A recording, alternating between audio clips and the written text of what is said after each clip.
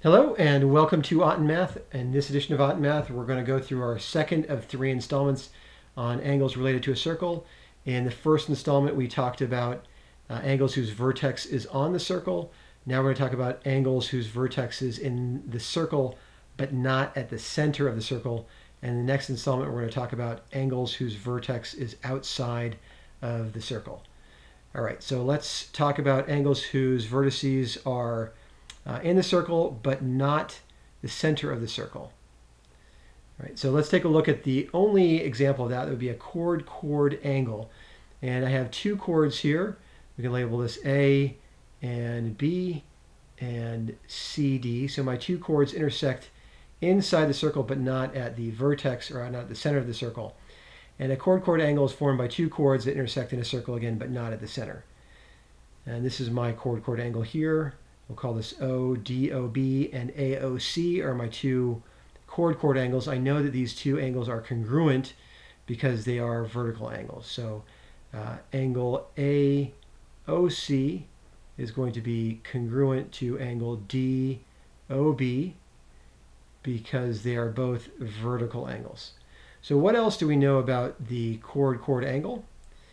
All right, well, theorem 87 will tell us that the chord-chord angle, the measure of a chord-chord angle, which in this case would be either AOB or DOC, is going to be equal to 1/2 the measure of the sum of the intercepted arcs. So 1/2 of AB plus DC is equal to the measure of angle AOB.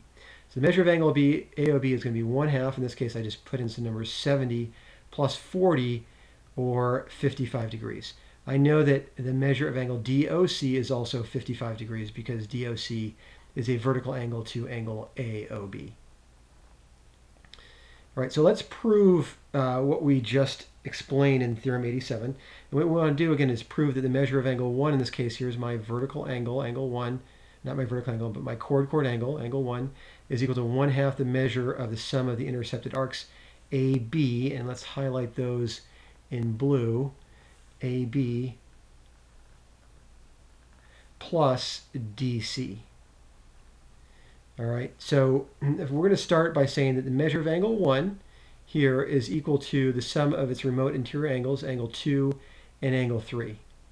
All right, now we also know that the measure of angle 2 we just learned was half in the prior lesson, part 1 of this three-part series, that the measure of angle 2 which had its vertex on the circle, so it's an inscribed angle, is going to be half the measure of its intercepted arc.